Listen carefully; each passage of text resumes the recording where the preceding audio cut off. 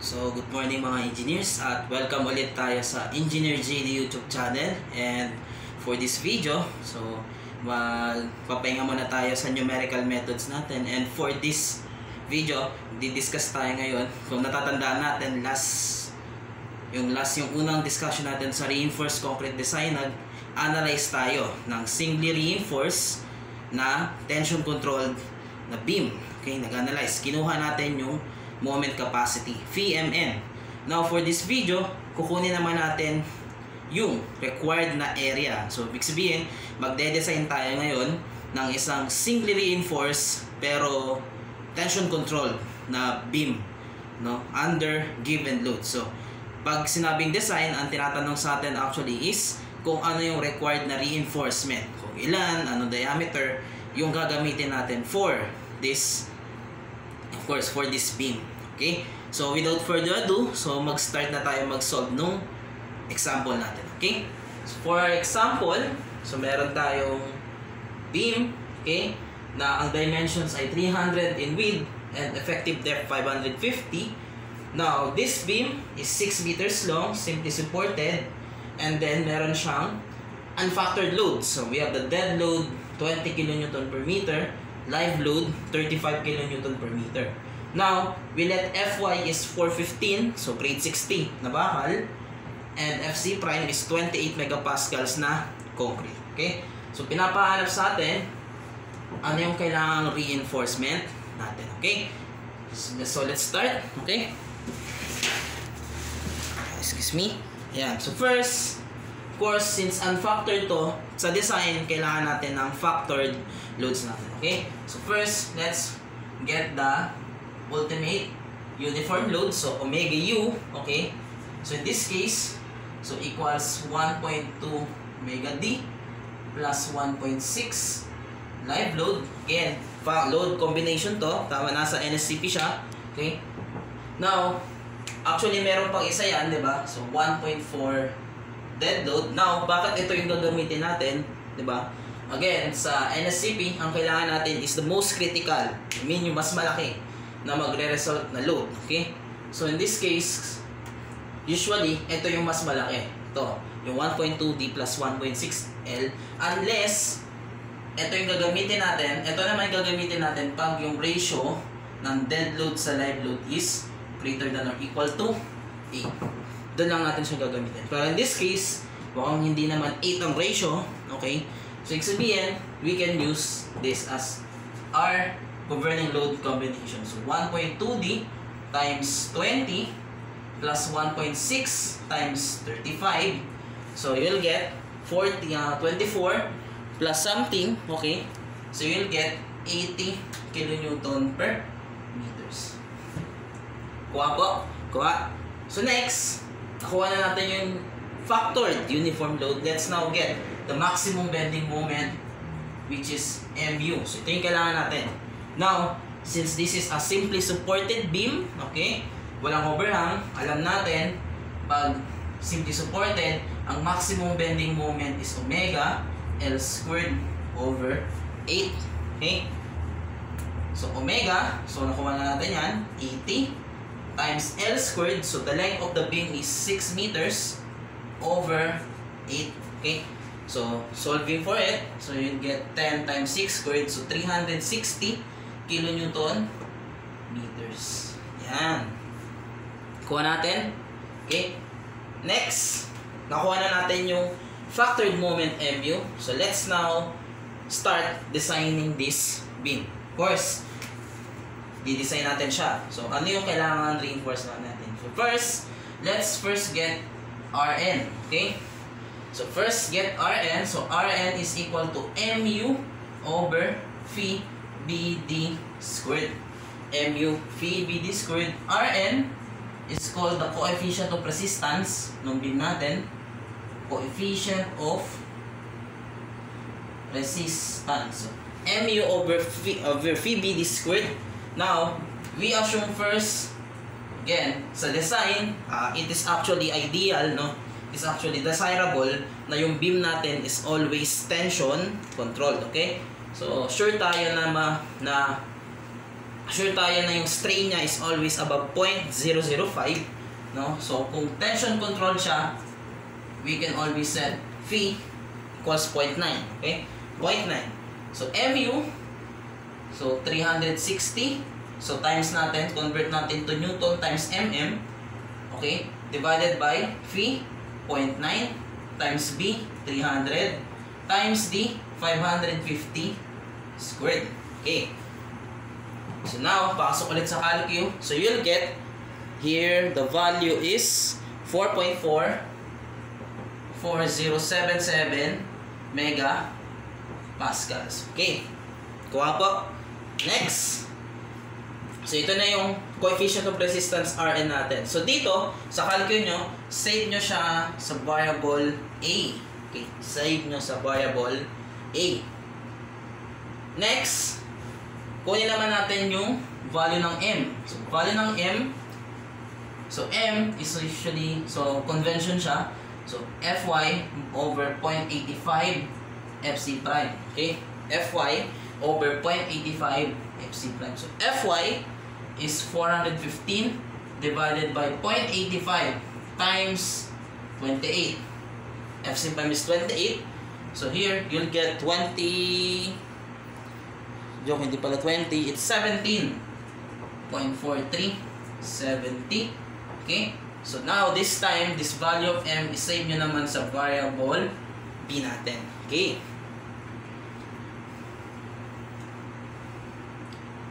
Kuha po. Kuha. So, burahin ko na. Burahin ko na muna. So now, nakuha na natin yung nakuha na natin, di ba? Nakuha na natin si Rn. Check. Nakuha na natin si M. Check. Let's now get the steel reinforcement ratio. Rho. Ano tayo sa Rho? So, Rho is equal to 1 over M times 1 minus square root 1 minus 2 mRn over Fy. Ayan. So, 1 over M, quantity 1 minus square root of quantity 1 minus 2 mRn over Fy. So now, pasok natin yan. So, 1 over M. 1 over M. So, yung M, di ba, nakadeclare siya sa variable B ng calcu natin. Di ba, pinapasok ko yan sa variable B. So, M, variable B. Rn, pinasok natin yan sa variable A ng calcu natin. Okay? Then, Fy is 415 megapascals. Okay? So now, pag kinompute natin si Rho, you'll get the value 0.011844. So, check nyo ulit. Check nyo kung yan ba yung nakuha natin. Okay? Now, nakuha na natin si Rho. Okay? Now, ito na ba yung gagawin natin agad? So, most like, pwedeng hindi. Pwedeng oo. So, we need to check actually. Okay? We need to check against first the minimum steel ratio. Okay?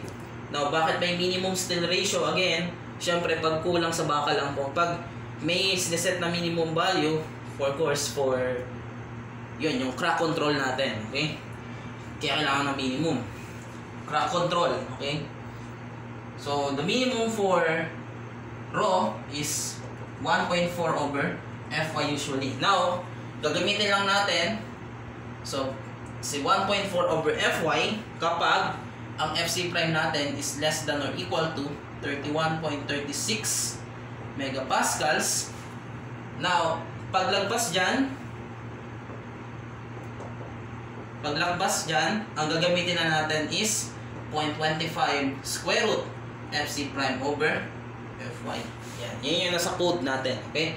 Now, since Fc prime which is 28 is less than this value, so ang gagamitin natin is 1.4 over Fy. So, okay? So, pasok natin 1.4 over 415. Okay? So, you'll get 0.03373. Now, so this one, definitely, so 0.11 compared dito, you'll get so greater than the minimum value. So, okay tayo dyan. Yan. Okay? Next, the let's now get the maximum value. So, yung maximum value for the singly reinforced beam natin. Okay. Now, dito sa maximum value, so actually merong parang debate dyan kung ano yung gagamitin natin. Kasi dalawa yan, so of course, yung coefficient natin, so 0.85 FC prime beta 1 over Fy, dalawa yung pinagdedebatihan dyan, 3 over 8 or 3 over 7. Okay? So 3 over 8, so yung 3 over 8, 3 over something muna, yan. So yung 3 over 8 something corresponds to the steel strain ratio of 0.005. Ayan yung maximum natin.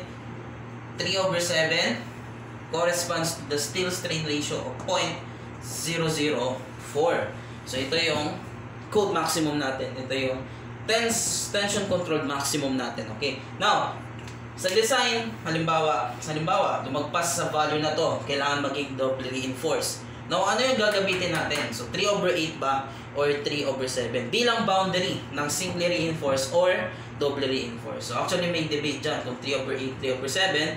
Of course, some people argue na since sinasabi sa code na 0.004 ang limit, dapat 3 over 7 yung limit natin for singly reinforced. Pero meron din naman nagsasabi na 3 over 8, so yun, for simplicity, ayun. Masasabi ko lang dito is of course, yun nga, both are correct in the sense kasi yun, kung mababasa nyo yung code, no, the code only says that in any beam design, dapat ang sinasabi lang nila, dapat ang steel strain ng steel is always greater than or equal to 0.004. So wala siyang sinabi explicitly na pag ganitong value ng strain, dapat doubly reinforced na siya. Pag ganitong value, singly reinforced. Ang sinasabi niya lang, that in all beam design, either singly or doubly reinforced, dapat ang steel strain natin is always greater than or equal to 0.004. Now, dito, syempre sa video natin, actually, ito yung pinaka-guide. Yun. Sa video natin na to, and of course, always ginagamit ko sa design, I always use epsilon equals 0.005 as the boundary for the singly reinforced beam natin. Now, bakit ito yung ginagamit ko? Yun, pag lagpas dito, always ensured ako that phi is 0.9. Okay? Always ensured ako dyan. Phi equals 0.9. Now, mamaya, of course, may makuha tayong area, i-round up natin. Okay? So, of course, dito, syempre, tumaki yung area. So, most likely, lalagpas siya sa 0.005 na limit natin. So, aabot siya sa transition controlled na section natin. Pero, since naka 0.005 yung boundary natin, assured ako na yung resulting strain nung design beam ko is greater than or equal to 0.004. So, assured ako dyan. Because, ang basis ko is somewhat higher yung value natin na strain. Okay? So, kung bumaba man siya, for sure, hindi siya bababa dito sa value na to. Okay? So that's why, pag ako magde-design, I always use 3 over 8 for the value of yung boundary natin for singly reinforced. Okay? Also, mapapansin nyo, di ba kanina, inassume natin na phi is 0.9. Tama? In-assume natin na phi equals 0.9. So, dapat, syempre, kung ano yung limiting ratio for phi is 0.09, yun yung gagamitin natin, which is 3 over 8. So, medyo mahaba, no? So, I hope nasundan nyo yung reasoning ko, but 3 over 8 ginagamit ko. Okay?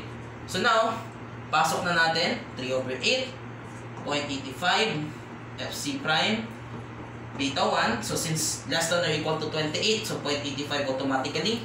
So, over 415. So, you'll get 0.01828. Okay? So, now, makikita natin, this value of ratio, so yung actual steel ratio natin, is less than that of the singly reinforced boundary. Okay? So, sabihin, assured tayo na singly reinforced yung beam natin. So, therefore, singly. Okay?